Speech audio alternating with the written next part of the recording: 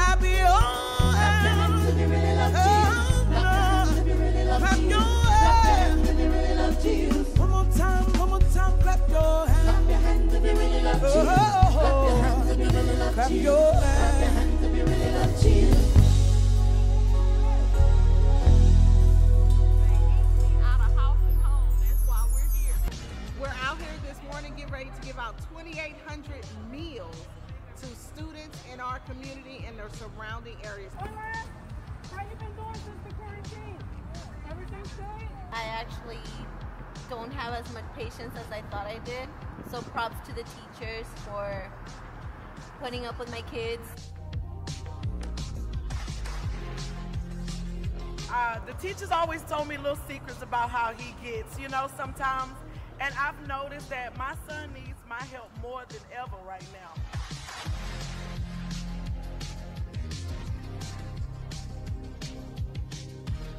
It's a blessing, it really is. I thought I'd be stir crazy by now, but it's really not bad as I thought it would be. Absolutely, absolutely. I thank God for PlayStations though too. Thank you, LightHouse Church. Thank you. Thank you so much. It does help out a lot, especially in these times since I'm not able to work. My husband's not working that much, and this helps out to a lot of that families that really need it. And the kids love it. They love the snacks. Even though you cook, you still need snacks.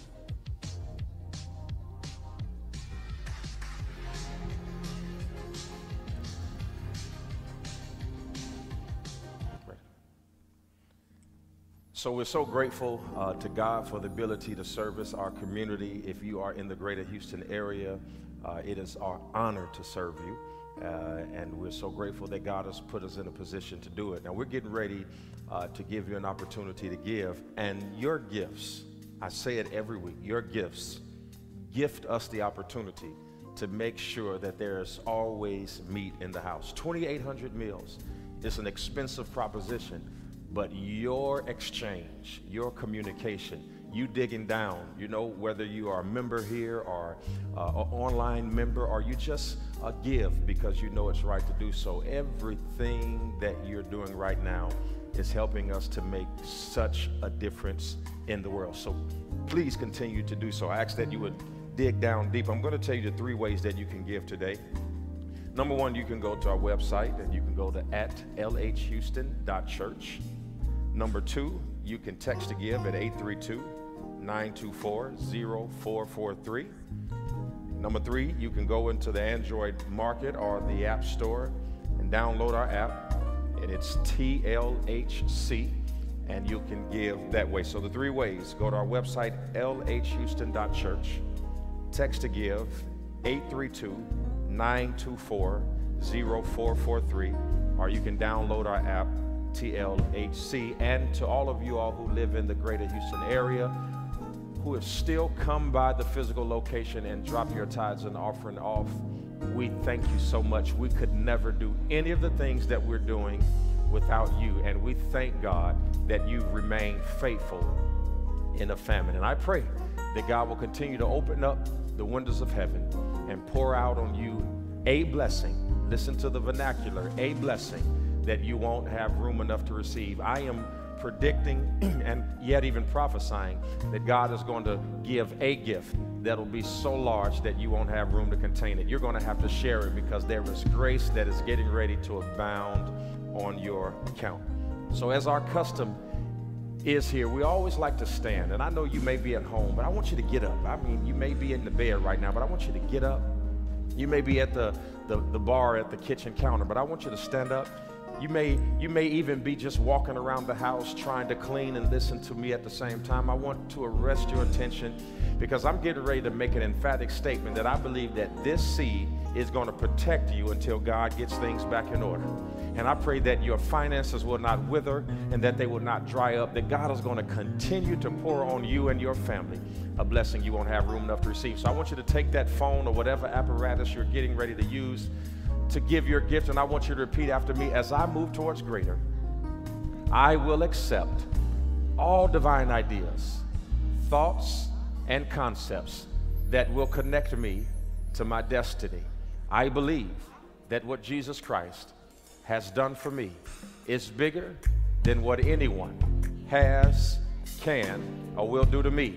And because of his full gift, I will lend to many nations, but will borrow from none. If you believe it, I want you to shout in your house, in your automobile, and in your office. God is getting ready to do a new thing. In my life, be glorified, be glorified. In my life, be glorified, be glorified. Y'all help me sing it. My life, be glorified.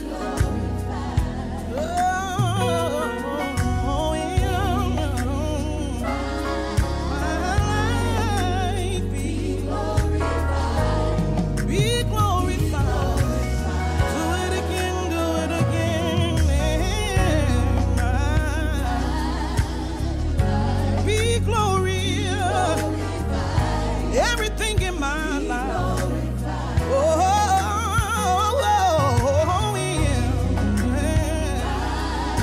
my life, be glorified.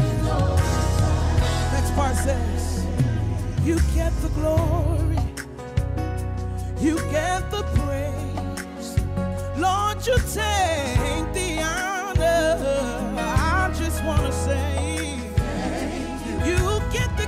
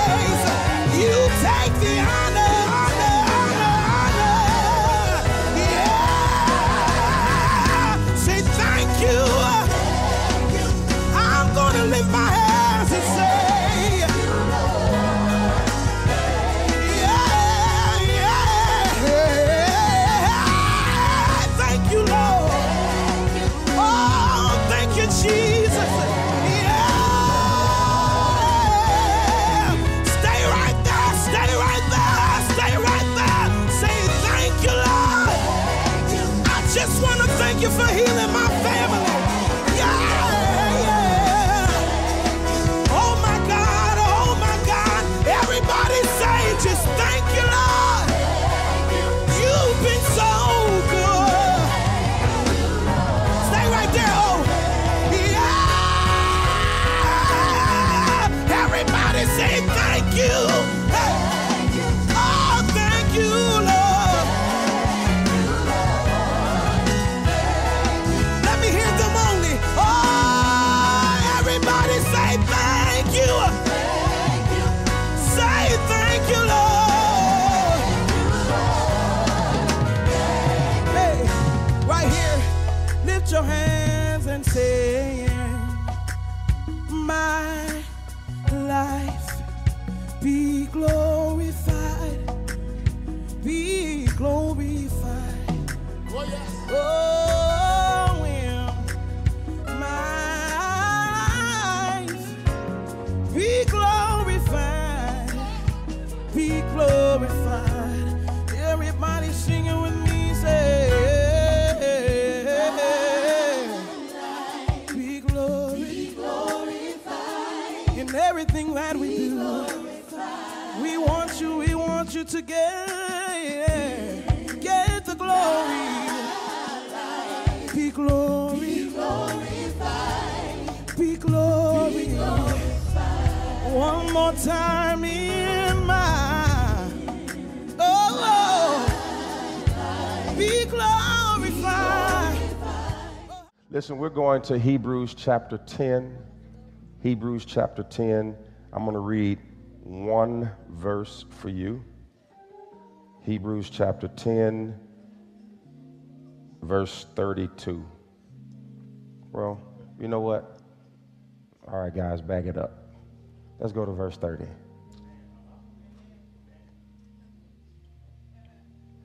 I might not even cover it. I just want to hear it. For we know him that hath said, vengeance. I'm not even going to preach it. I just want to hear it.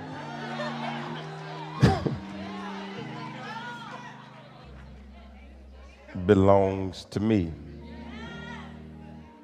and I will recompense, saith the Lord. And again, the Lord shall judge his people. Do me a favor, touch your name and say, you can't judge me, because I ain't yours. Yeah.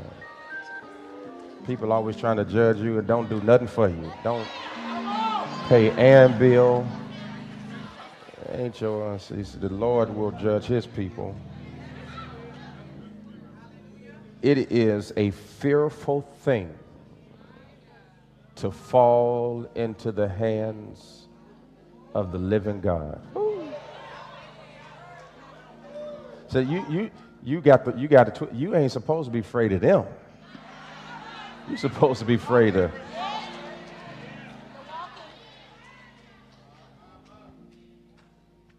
I'm going to preach on verse 32.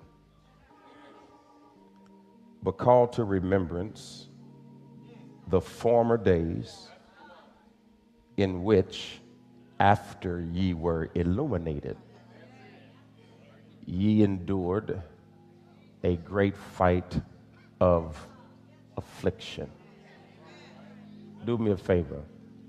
Prophesy to your neighbor and tell him, neighbor, I know you are up against the fight of your life. But God told me to tell you, don't back down. That's what I want to talk about.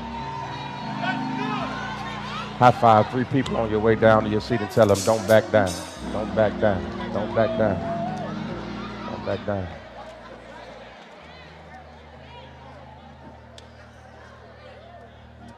Devil, you done messed up.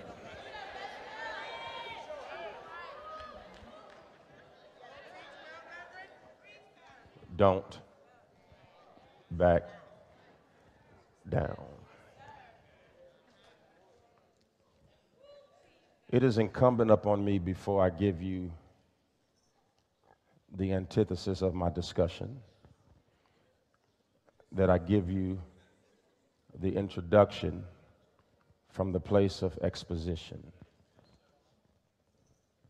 I will repeat it because as a minister, I was always taught if it wasn't worth saying twice, then you shouldn't have said it once.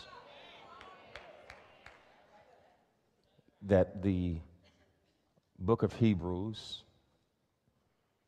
is an epistle that was constructed, but we do not know who the author is. Some suggest that because of the linguistics, that it is possibly the Apostle Paul. I've even heard some say that there are so many who could have done it that it is best not to even guess. Even though we are not privy to God's thoughts as it relates to whose pen touched this paper. Although we are not sure who wrote it, we are absolutely sure what they were writing about. When you look at this chapter that we're discussing, the author uses the entirety of the 10th chapter of the book of Hebrews to express to us through exposition about the sacrifice, the once and for all sacrifice of the body and the blood of Jesus Christ.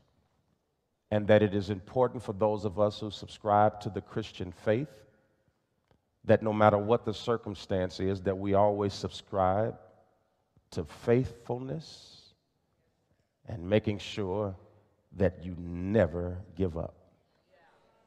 Somebody say endure. He wants us to have so much faith that he doesn't want it delayed. Just one chapter later, he says, now faith is the substance of things hoped for. And it is the evidence of what? Things not seen. The writer uses every verse of the 10th chapter to let us know that he's putting an old argument to rest. And that old argument is that there was an annual, yearly lost sacrifice that was necessary for the propitiation or the atonement of mankind. That is to suggest that every year on the Day of Atonement, there had to be a lamb slain in the tabernacle beyond the holies of holies by the high priest, and only he could go in once a year. And if he went in the other time other than the Day of Atonement, the glory of God was so thick that it would kill him on sight. Once a year, he would atone for all of the sins of Israel. It was a repetitious, annual, yearly sacrifice. But then the writer of Hebrews says, I want to put to rest that old argument because we're no longer under the law. We're now under what is called the grace of God. And he says there is no longer the necessity of an annual sacrifice because Jesus Christ, the Lamb of God, who was slain according to Isaiah before the foundation of the world, was slain on the cross and now has put an end to the annual sacrifice because he is so whole and so perfect that he did it once and it was finished. See, what most people have to realize is that when Jesus Christ was on the cross and he said, it is finished, he was not talking about his suffering, he was talking about ours.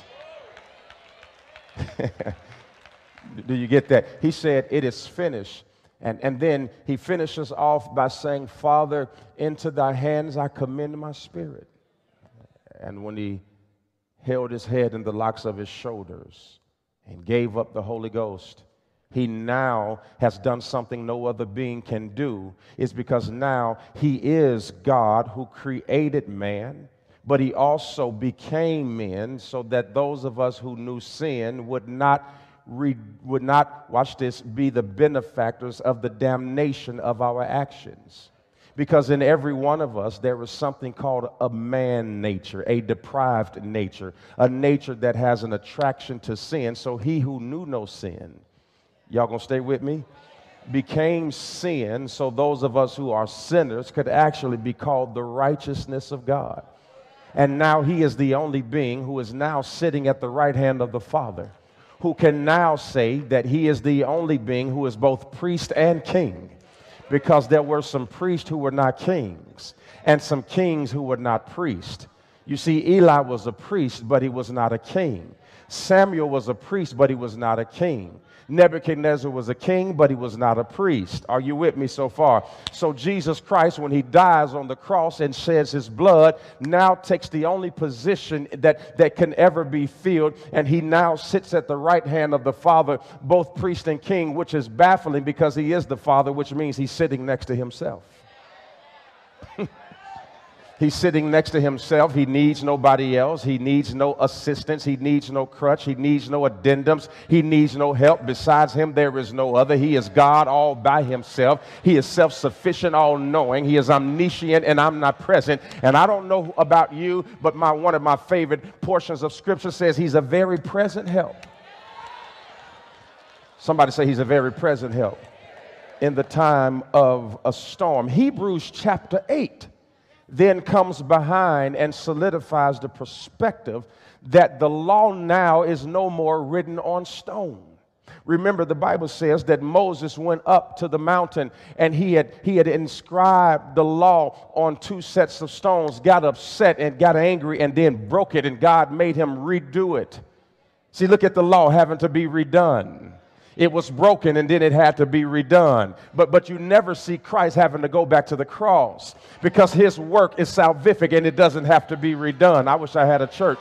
So that's why the writer says now the word of God, the law is no more written on the tablets. The law is now written on the hearts of men. That's why David said in Psalms 119, thy word have I hidden in my heart, that I might not sin against thee. Somebody say the word is written on the heart.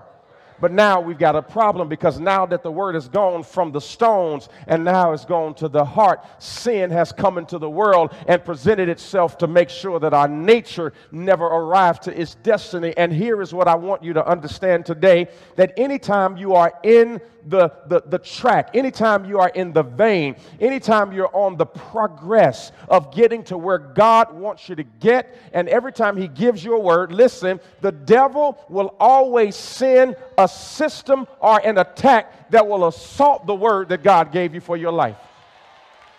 Do I have any witnesses in here today? Raise your hand if God has ever given you a word for your life. I am here to announce to you today that whenever God gives you a word for your life, the devil will send something that will assault that word. Why? Because men have a tendency not to believe that which is not giving tangible evidence in the moment of crisis. So that means that when you are suffering, when you are going through, this is when we want to see that God is real. But sometimes in the struggle, God sits back and to see if you will trust him or results. Y'all not listening.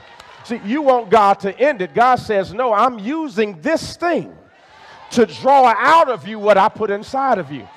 I'm using this thing. Help me, Holy Ghost. It might be like salt, but it's drawing out blood. It might be pain, but it's drawing out purpose. It might be hurt, but it's drawing out help. It might be down, but it's drawing out up. I don't know who's going through in here today, but David told me to tell you that every once in a while you ought to say it was good that I was afflicted, because that affliction has kept me from getting an infection.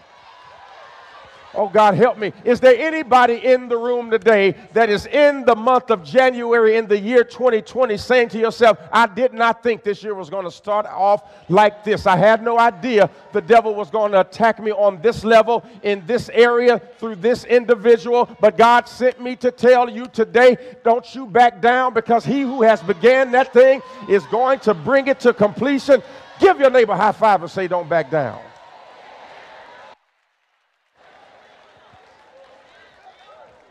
So now we get to verse 29. Now we get to verse 29. The law was written on tablets. Now it is written on what? Their hearts. Now sin presents itself. Now see, here's the thing about sin. Everybody's trying to ascertain perfection. You're not going to get there. Okay? You're not going to get there. Are you with me? Now, the fact that we're no longer under the law doesn't mean that we must ignore it. Because the law is no longer on tablets. The law is on the heart. which means now we have what's called conviction. Conviction means that the good that I would do, I'm trying, but I don't quite get there. But just because I don't get there doesn't mean I don't try to get there. See, here's the problem with grace. It has so anesthetized some of us that we think we can do whatever we want because it's covered. But Jesus says, I got a problem with that, because to every man is given a measure of grace. So you cannot sin and do whatever you want just because grace abounds, because you don't know how much grace you have in your account. God help me in this church today. Just do me a favor, slap your neighbor and say, you can't do what you want to do, but if you do, it's covered. Help me, Holy Ghost. Now here's what he wants us to know, that the law is written on our hearts. And now we are all fallen, depraved men. I know you sit next to, they think they better than you, but they ain't. Just, I don't care how much money they make. I don't care where they got their degree from. I don't care what neighborhood they live in. I don't care what car they drive. They think because they purse better than yours that they better than you. They ain't better than you. Touch on them and say, you ain't no better than me. I don't care. I don't care what the color of the bottom of your shoe is. I don't care if it's black, red. You ain't nothing but dirt and red bottoms. That's the truth. I mean, I don't know why people think they better. No, if it's one thing I can't stand, it's people who think they better than other people. I can't stand it. I don't care how many languages you can speak. You can still go to hell talking in tongues. Help me, Holy Ghost. I don't care how light-skinned you are. I don't care how dark-skinned you are. I don't care how fine you are. I don't care if you got baby hair without water. I don't care who you are. You can still get it. Slap your neighbor and say, you can still get it.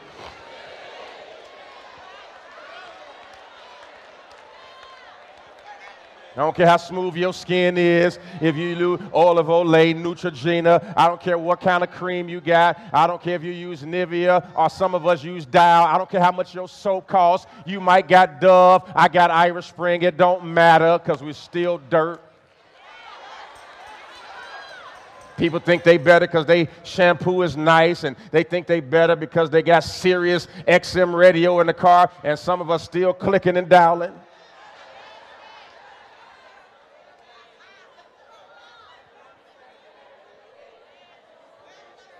Some of y'all worried about somebody stealing your car. Some of y'all car so raggedy you hope they steal it. How many of y'all I hope they come and get this thing so I can you be leaving it in the middle of the street with the keys in the car, with the door open, come back tomorrow like, dang, didn't nobody take it? I guess.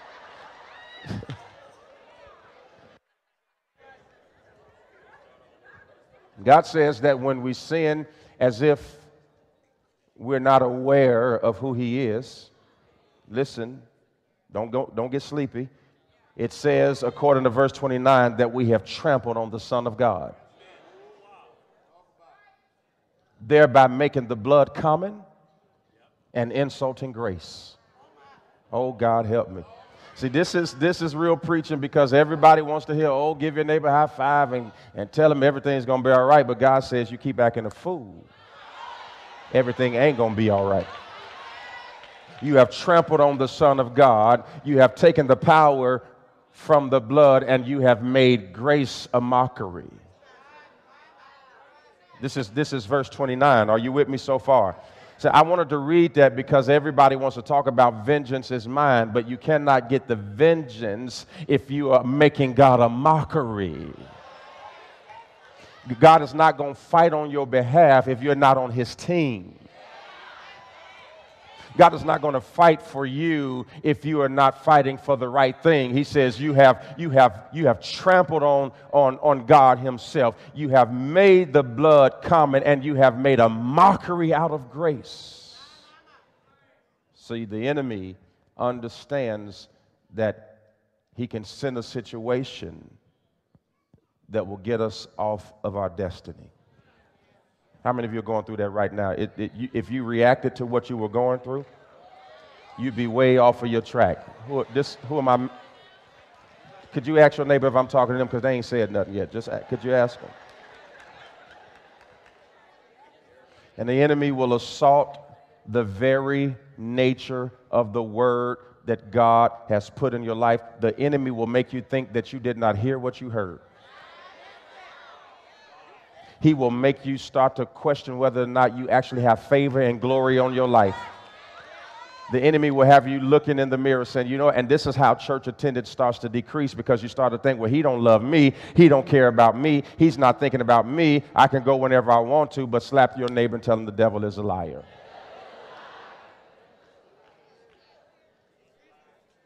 The reason we wonder, write this down, the reason we wonder if the word works is because it is not, and I'm going to repeat it, it is not producing tangible evidence while we're suffering.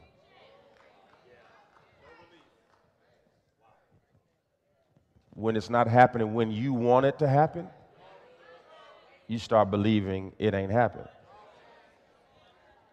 And then the scripture says his ways are not what? And his thoughts are not what? So that means that God never works when you think he should. Because if God is working when you think he should, then you and him have the same thoughts. He doesn't work when you think it ought to start. He doesn't start when you want it to initiate. He doesn't quit when you think it should be over. He doesn't think like us. He's doing a far greater work in our life that sometimes requires us to suffer past our threshold. Sometimes causes us to cry when we feel like we don't have any energy left to do it. And that's when God is starting. Are you with me so far? Now let's get to the text, because he says a spiritual fight always occurs when you receive the illuminated plan of God. See, the reason why you went through all of those years with no fight is because you were not close to destiny. How many of you ever wish that you could go back to when things were calm and when things were okay? And yeah, but see, if you go back there, you go back to ineffectiveness. See, when everything was going good, when you were not struggling, when you were not stressed, when you were not full of anxiety, when you didn't struggle to wake up and struggle to go to sleep, when you were not trying to figure out who you could trust and who you couldn't trust, when you wasn't doing all of that, guess what? That was because you were ineffective. Now that you have gotten to the illuminated part, see, watch this. You can be in a room that's filthy and not know it because the lights are off.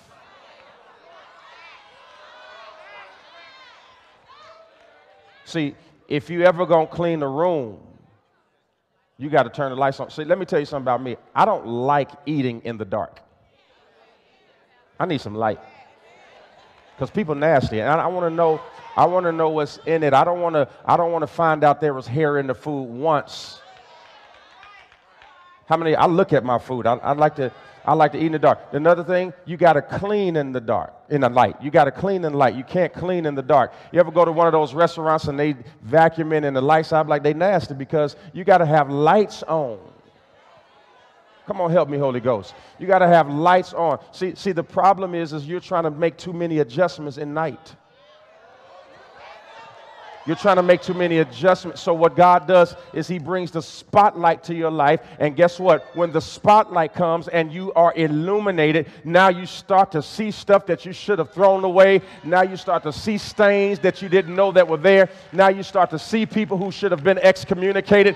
God says, I'm bringing the light, because now when you get to the illuminated path, this is the most painful part of your life. Why? Because light always shows what existed in darkness. I'm helping somebody. Jeremiah was a great prophet. How many of you know that? And Jeremiah 1:5 says, listen, before you were formed in your mother's womb, I'd already what? I knew you and called you to be a prophet. That's illumination. But what we did not know is that illumination was going to bring about an argument with another prophet named Hananiah, who came and said that after he had put the wooden yokes on the people, he came and broke them. And then Jeremiah said to him, you thought you had broken the wooden yokes, but what you have done is turned them into yokes of iron. Because when you break stuff before it's time, God help me. See, he didn't know that. See, we understand that Joseph would be the prime minister of Egypt. That's illumination. But we didn't know that there was a pit. Everybody's so grateful that David became king. Yes, illumination. But did anybody tell him Goliath was a part of that? And Jesus, the king of the world, the one who sits on the throne, yes, he is the creator of the world. And yes, it is in him that we live, move, and have our being, but not without stripes, not without a cross, not without a crown of thorns, not without being pierced in the side. Everybody wants the illumination, but can you handle the distraction? You see, this is where we miss our mark, is because when we're on our crosses, we back down. This is why you never open the business, is because when it gets tough, you quit. This is why you never become an author, is because when you have writer's block, you stop writing.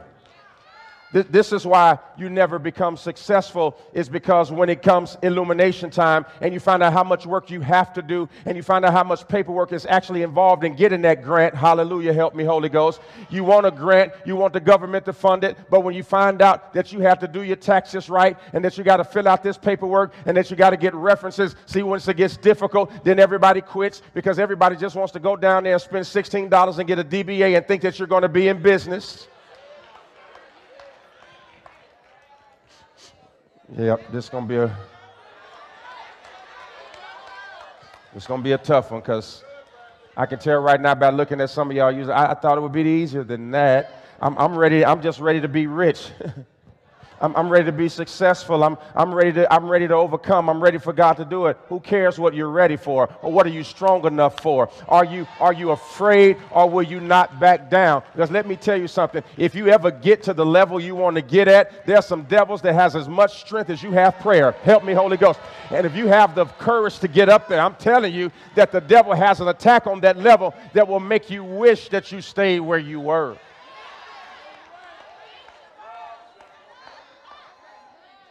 I ain't even got to verse 32 yet, because I'm trying to get y'all ready. You ain't ready for verse 32 yet, because some of us as Christians, we just want God to do it. Just do it, God. Do it. Do it, God. God, make me a wife.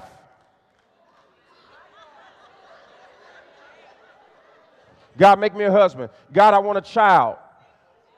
God, I want a business. God, I want a new car. God, I want a bigger house. And you haven't thought about all that comes.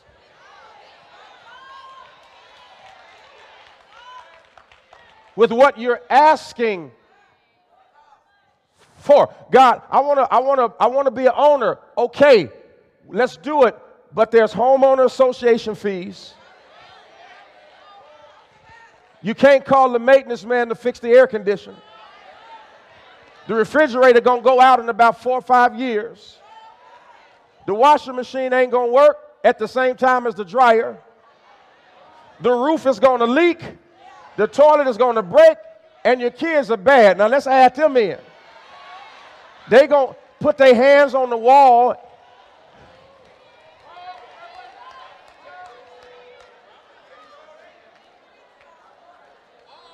They going to spill stuff on the carpet.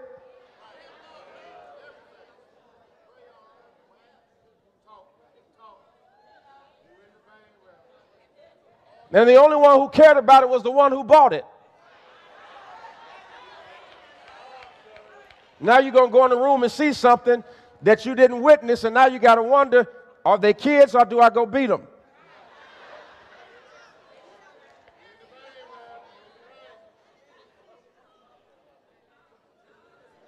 And now you go to the store and you say, God, I want this new car, but you didn't account for the person who was going to hit you at Walmart and not tell you.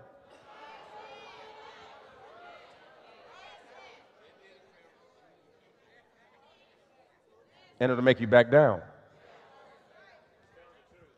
For all these prayer requests up here, I'm going to walk on them. But have you considered the cost? Have you ever thought about what happens if God actually does it?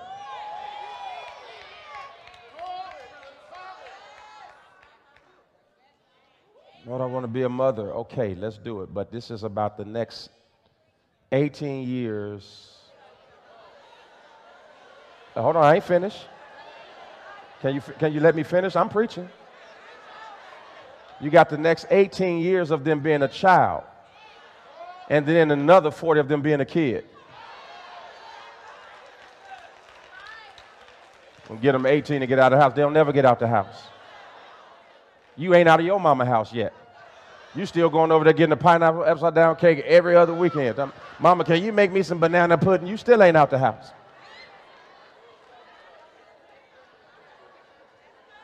Worrying your mama to death.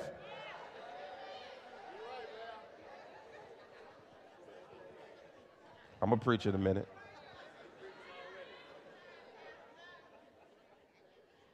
You think Jacob knew he was going to bring Israel together when his hip was out of socket?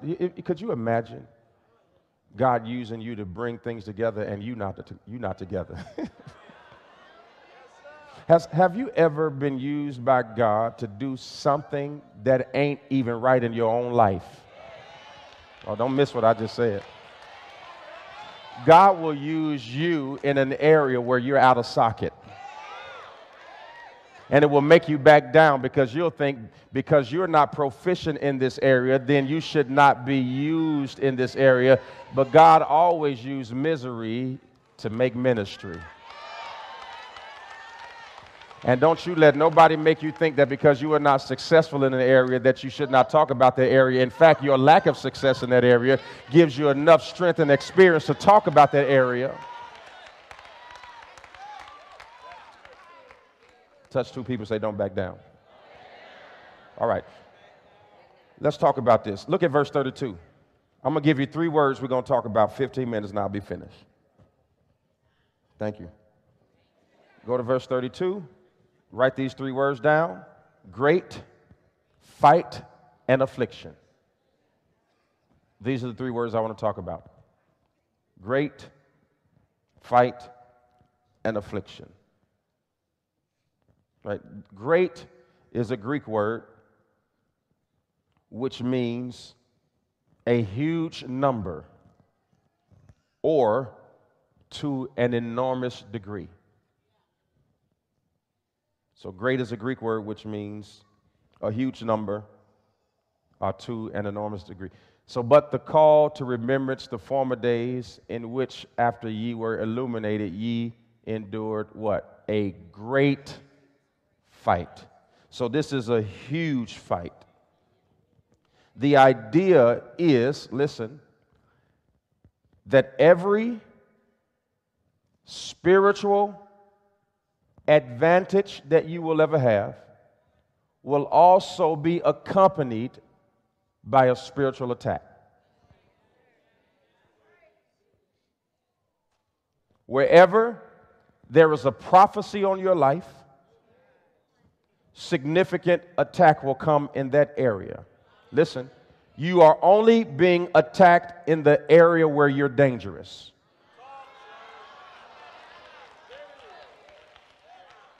All of that other part of your life that don't mean nothing to the devil, he's not about. Wherever you are being attacked, the enemy is letting you know, I perceive you to be dangerous in that area. Every time you get a blessing, you will also get a burden.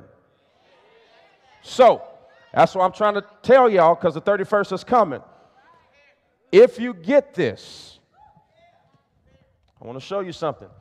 If you get this, remember we talked he does what? So if you get this, understand you're going to get that.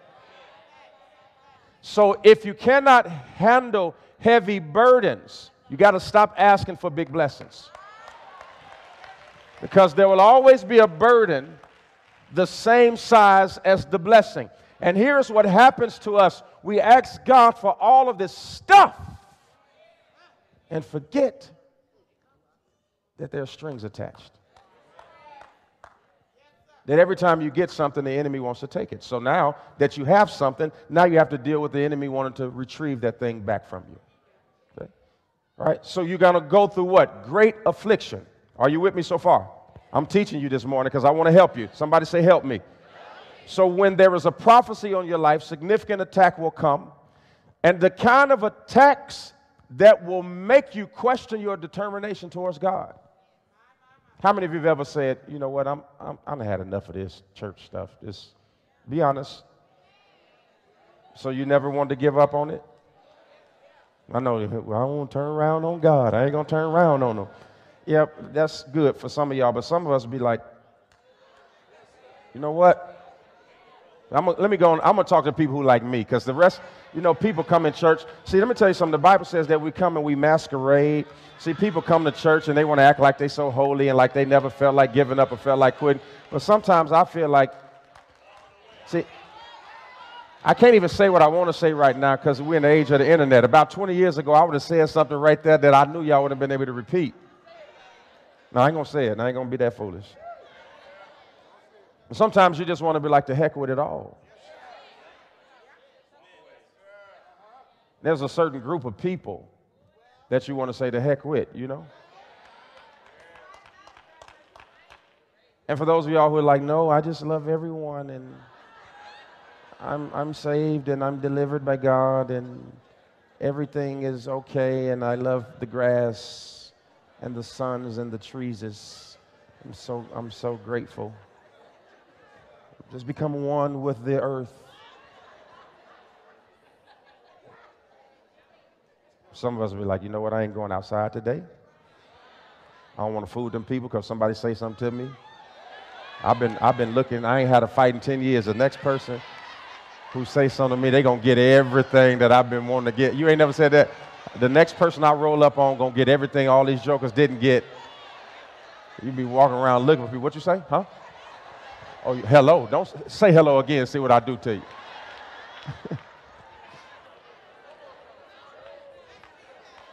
Speak to me again. Wish me another good day. I'm going to show you it's a good day. You ain't never been that kind of angry. God bless me. What? Bless who?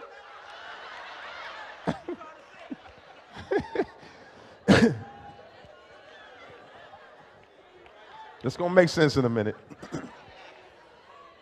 What I'm trying to get you to the place of doing is holding on when it's unstable.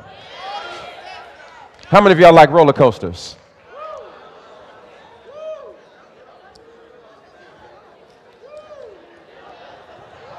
Ever got on a roller coaster like, I'm going to ride this thing with no hands?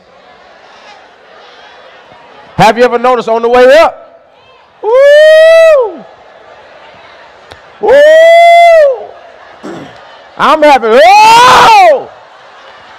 Because when you go down, you hold on. And the reason why some of y'all are holding on so tight is because you feel like you're going down and you don't understand that there is another loop coming up ahead.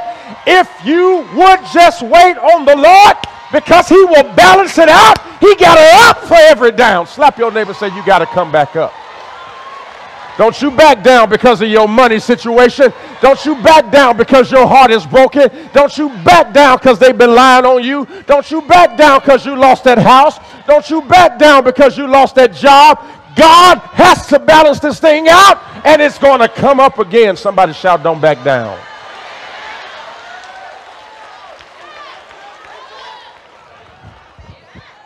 Don't you back down. Don't you back down. You got it. You just hold on. They that wait on the Lord shall renew their strength. It will mount up. I don't know who you in your mount up season. I know it looks like you're going down, but somebody shout mount up, mount up, mount up. I decree and declare everything in your life is getting ready to go up. I decree and declare everything in your life is on the rise. Give your neighbor a high five and say, I'm about to come up. I'm about to come up. And I'm about to do it because I didn't back down. I'm about to do it because I didn't quit. I'm about to do it because I did not faint. I'm about to do it because I didn't go back.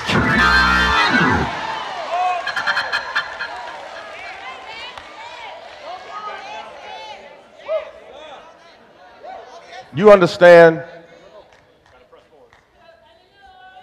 that the greater you are, the greater your conflict? A champion will not risk his belt on an inferior fighter. Every time the devil picks a fight with you, he's showing you your weight class. If you were a featherweight, he would have sent an imp. But because you are a heavyweight, he came to fight you himself.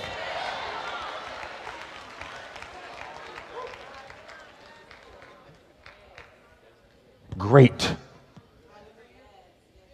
affliction.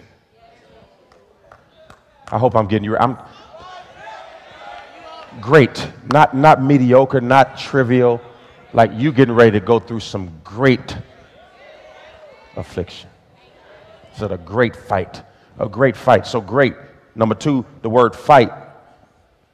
Athlesis in the Greek, where we get our English word athletic, gives the idea of a competition, which means that some of you all probably always feel like you're in the ring. You always feel like you're on some football field in some competition. Every day of your life is a fight. All your life. You gotta fight every night to prove your love.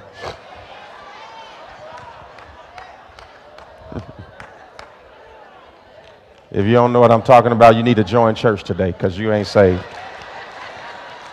How many of y'all knew exactly what I was talking about? I extend an invitation to Christian discipleship for the rest of you all who don't know that that is a line out of one of the greatest movies that have ever been made called The 5 Heartbeats. And if you don't know nothing about The 5 Heartbeats, I'm going to extend an invitation to you today. By the way, lift your hands if you got enough courage. If you have never seen The 5 Heartbeats, lift your hands. Yeah, it's a shame. I pity you. I rebuke you in the name of Jesus. Right now, you ain't got no Holy Ghost. Ain't nothing saved about you if you ain't seen that movie.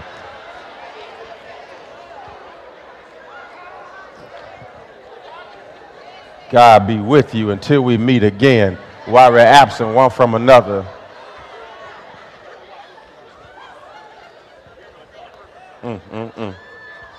Uncircumcised generation, the Philistines.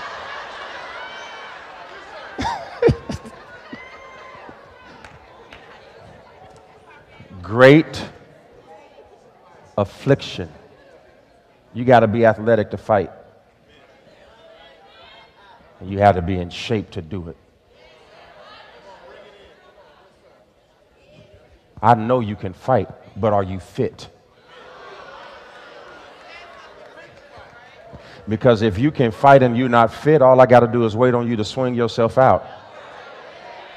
And see, this is what the devil is doing to some of y'all right now. I am on assignment. I know exactly what God told me to do. Right now, some of y'all swinging in the first month. You throwing everything you got. February gonna come around.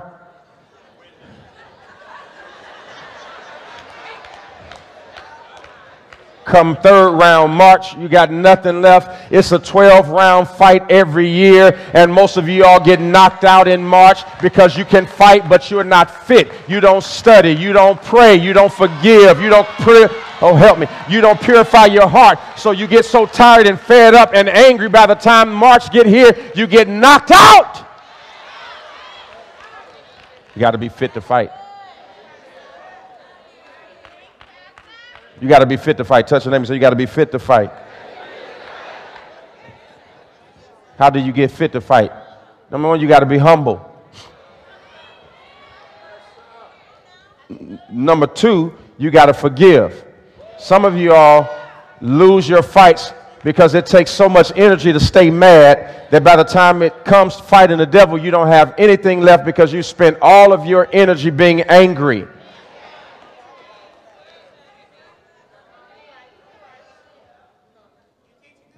You got to be ready to fight, y'all. You in the fight. This ain't no ballet. Life ain't an amusement park. It's a fight. You Get out of this fairy tale that you're going to wake up and it's going to smell like blossoms and cherries and lilac and lavender and orange juice, cotton candy, and no, we got thorns.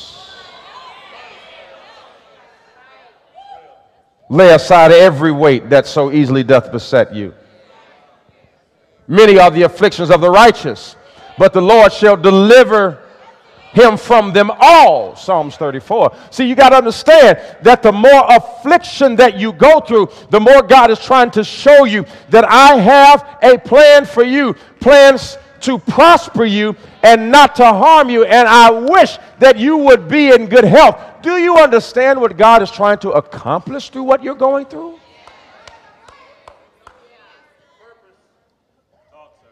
And so we don't want to really, most preachers can't preach this stuff anymore because the crowd won't say amen to it. We can't do it because, see, when you start preaching like this, everybody starts worrying about if the parking lot is going to be full, and so they leave early, and they start wondering about whether they're going to be in the line for brunch on time. You'd be amazed at when the word starts to convict you like this, how busy people's minds become, and how all of a sudden they start to wonder and think about other stuff, and they want to know why the devil keep knocking them out. It's because they always want to show up for the fight, but they want to sleep during training. Help me, Holy Ghost. See, you want to sleep. You want to sleep during the substance, but you want to wake up when it's game time. That's why you're always pulling a hamstring. That's why you come up limp, and that's why you're always limping. Why? Because when you don't work hard,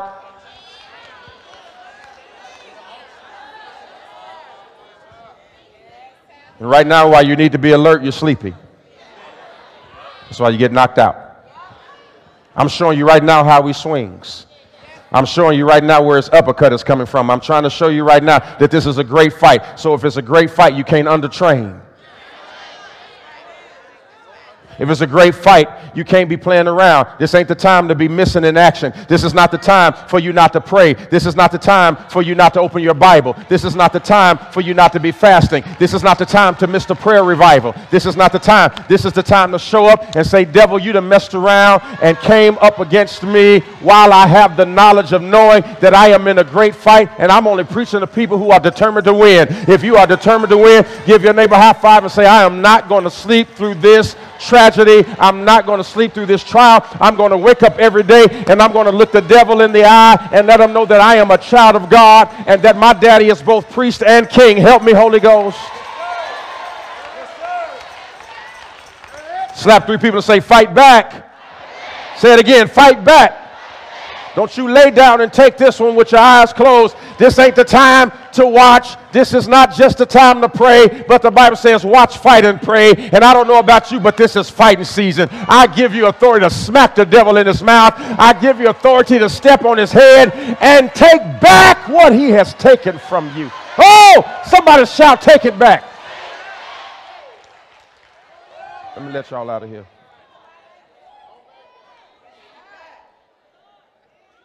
Finally, we come to the third word, which was what? Affliction. The Greek word pathema, which means mental pressure. So this is what the devil is dealing with you in your mind. And I guarantee you right now, some of you all don't know it because you think this is a physical assault. Your back ain't hurting because your back hurting. Your back hurting because your mind messed up.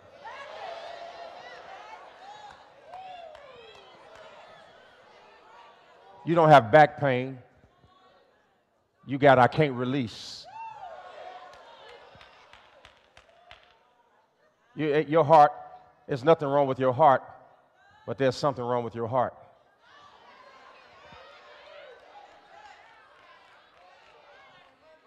You don't have acid reflux. You're just too mean to digest.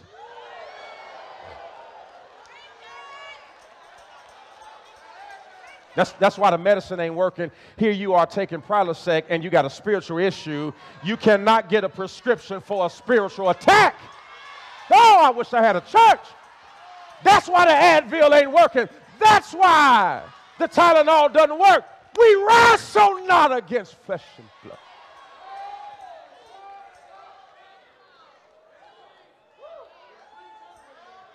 That's why you got to keep getting stronger medication, and then you get something that's strong, and then you think, oh, it's working. No, it just has you out of it so you don't know what you're going through. And every time the medicine wears off, you get right back to the same level of pain.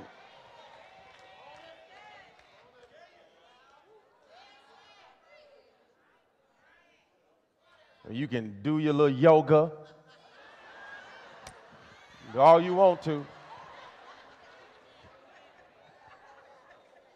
You still ain't got no peace. Go on and get your little smoothies, the green ones.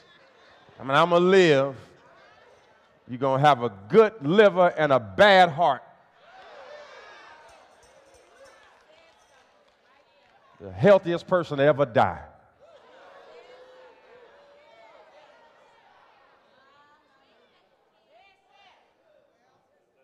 You're fighting with the wrong thing.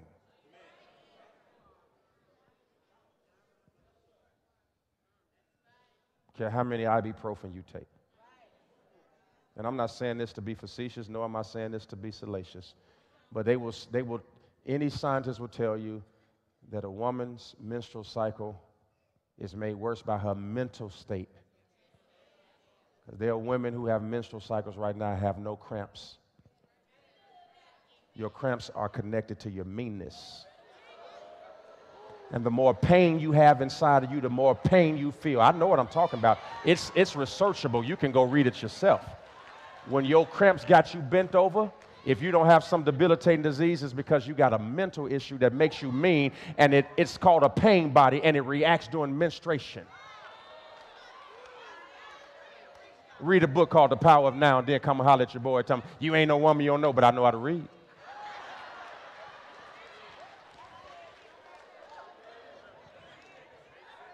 There are women right now, they have their menstruations like no pain. 2-3 days, they done. Some of y'all have to go to the morgue every 7 days. Just mean.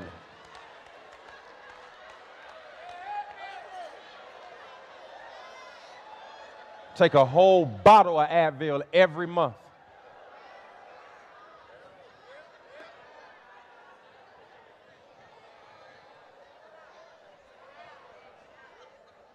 I don't care about you looking at me like that. You don't know what he's talking about. My mama had it too. She was mean too.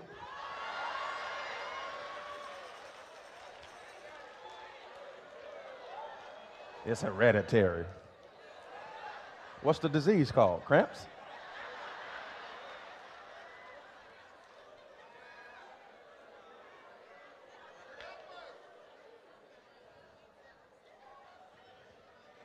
You are in a spiritual battle,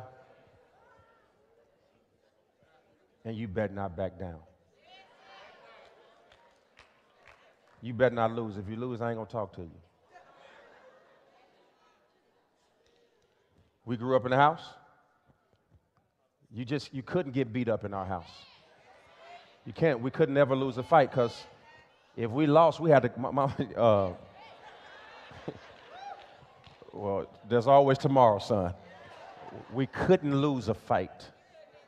If we lost, we got whooped again for losing.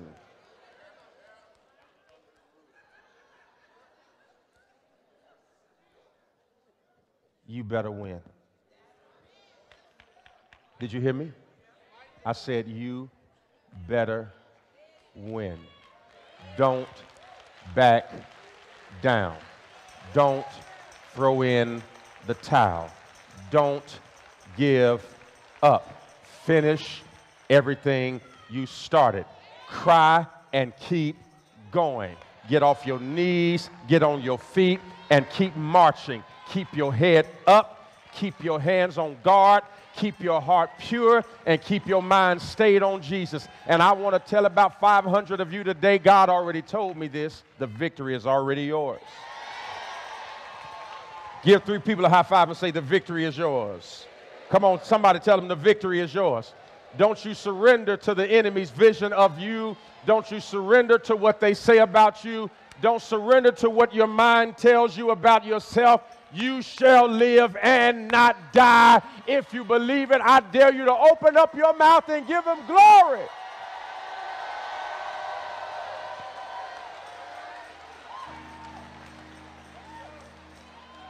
Stand to your feet. Don't you settle for what the enemy has said about your finances. Don't you settle for what the enemy has said about your body. I'm sick. Stop proclaiming that and stop professing that. I got the, you fill it in. You ain't got nothing. It got you.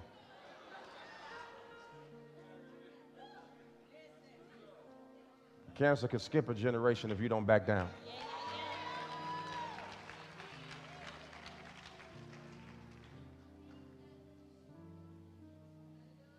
My mother's mother died of cancer 2 months before my oldest sister was even born.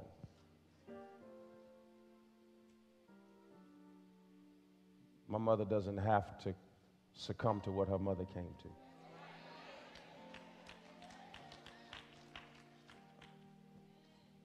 You got to understand that there's an attack coming. Yesterday, I'm on a plane. I'm landing back. My sister calls me. And I know that if she called me, it's something serious because they normally text me. She called me. I'm on the plane. I can't answer. I said, what's wrong? She says, our cousin just committed suicide. But my mom, she's calling me. And she says, what are you doing? I'm doing what I'm doing. I'm on my way home. Then I go to pick the baby up, and she called me again. You on your way home? Yeah, woman. That's why I'm on my way home. And she said, you want me to ride with you? I'm like, okay, something ain't right. I'm 38 years old. My mama don't want to ride with me nowhere because I ain't going to no beauty parlor. I ain't going to get no nails done. I ain't going no place she want to go. She used to take us to a store called Learner. I can't go there anymore. New York and Company. I can't. I have sat in there so many hours of my life that when I see the store, I get anxiety. I can't go there anymore.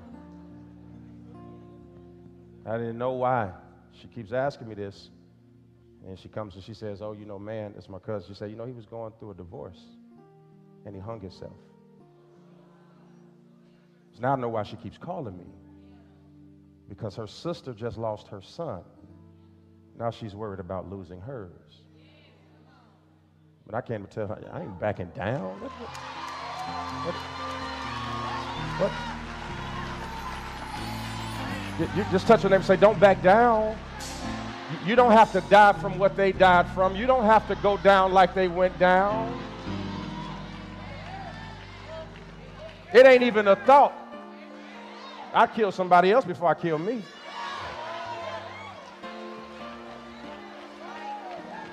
I'm just being honest now. I don't mean it. I ain't going to do nothing, but that would be my option.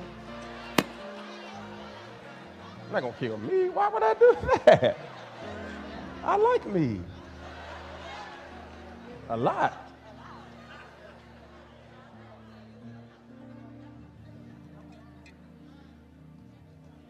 Everybody all scared. I don't want to talk about stuff. You can't help nobody being scared of your story.